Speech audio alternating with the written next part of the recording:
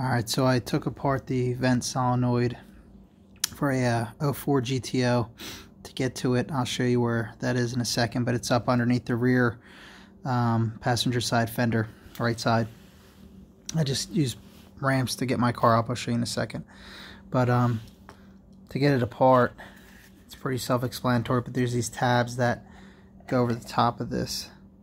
Click in, and there's this actuator, and there's the electrical, the plug goes right in there, and air comes through from a hose. So basically this is always open until the system wants to close it, and it only closes it under certain circumstances from what I read, and coolant temperature has to be a certain degrees, and ambient air temperature has to be a certain degrees, and that's when it does its test. But I think the way it works is this is always open, and then when it closes, the front purge solenoid will open and start sucking, and this will allow it to suck all the fumes out of the gas tank, so it can be burned in the engine. I took it all apart. This was disgusting, and basically the issue I was having was I was getting a p0442 error code, and I've been getting this for a couple years, but I only get it in the winter, and it goes away in the summer. Maybe something within the winter, something's contracting. Maybe what I'm thinking is the actuator in here, it's maybe this is contracting, getting cold, and that's not able to close shut. You know, when it gets triggered electrically, I think what's happening is that springs there. This is opened right now, and this would trigger close, and I think maybe it's not closing all the way. I don't know, and it's only a $20 part, and you know, I might wind up getting one, but due to coronavirus, Amazon shipping times is like 30 days, so I figured I'd just figured out how this works, take it apart real quick. I cleaned it up. I sprayed a little bit of silicone spray, this WD-40 silicone lubricant, and you don't want to use normal WD-40 because I read that eats up plastics and it eats up rubber and maybe electrical connections. So I use this silicone, and I kind of just sprayed it in there and shook it a little bit, hoping it would get down there so that it could maybe lube that up and let that actuator work a little better. There's this little filter, I think it's to prevent maybe like spiders and stuff. It looked like I had little spider webs in here. This little filter goes in there, and this goes over top like that, over top of that. I gotta line it up, close it back up if I can line it up. So it's actually kind of easy to line up. There's this little thing right there, and he goes up that top. So then these just little tabs slide down. Shouldn't be too hard, but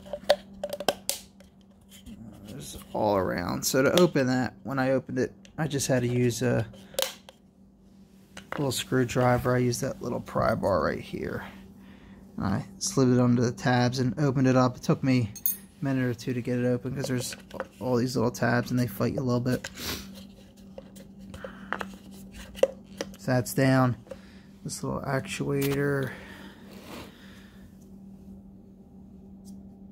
goes in there. You can see this little tab, if I could point to it with my thumb right there.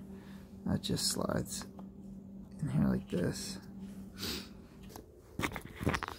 So I got the actuator back on the little canister thing, and there's a little tab here that locks in. To get it off, I just use my little pry bar. You can use a screwdriver or something.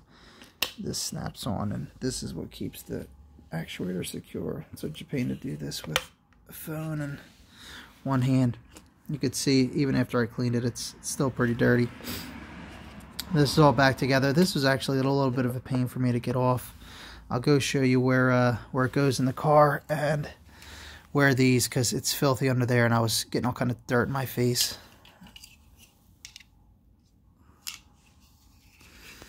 Alright.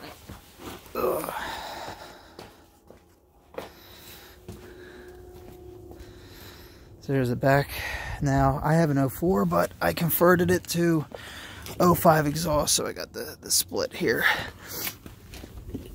And now if you have an 04, I have this off for the split exhaust, but a panel like this here would be right here on an 04, but I removed that to put my 05 exhaust system on. So I could just see right up. So anyone with an 05, 06 will be able to see right up there.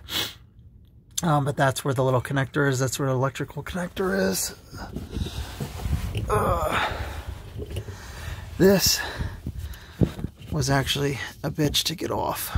But I used some silicone spray to spray right on here while this was up there, because it was been on there for 100,000 miles with all kinds of dirt and crap, gritting it up and keeping it on there, and it was fighting me to get it off. So that silicone spray helped loosen it. And let me push out this way towards the front. So to get that off, you push it off towards the front. Actually, I'm not going to do it right now, but this hose, it'll be too hard with one hand, but this hose goes on there, and you just have a little clamp connection that you got to connect, and then this plugs right up into the actuator, and that actually came out real easy. I was surprised when I was getting that off. I thought I'd have to spray that with silicone, but that's all you got to do to get it back on there. And I think, unfortunately, I'm not going to know if this actually fixes the problem for possibly like 8 months until it gets cold again. It's towards the end of March now, so it might not be cold enough right now for that check engine to come on. Like I said, when it warms up, it goes away, so I won't even know if it's good again until probably like October, November. So we'll see. Fingers crossed. But this is where that sucker is. Hope you liked it. If you did, thumbs up, maybe subscribe. See ya.